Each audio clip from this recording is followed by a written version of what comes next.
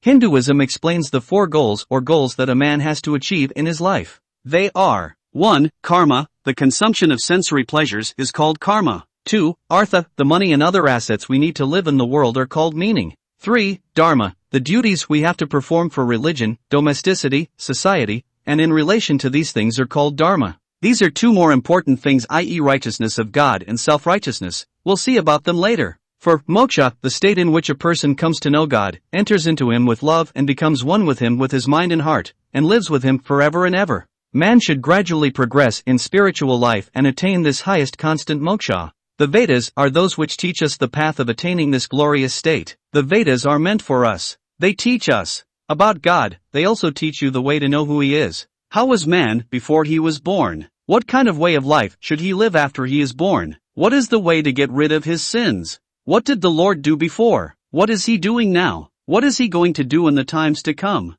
What's right? What's wrong? What does God really expect of us? What is sin? What is virtue? What is the way to attain eternal peace? Therefore, let us know the importance of the Vedas, study the Vedas and receive the blessings of the Lord. With love on God, Babu Ram.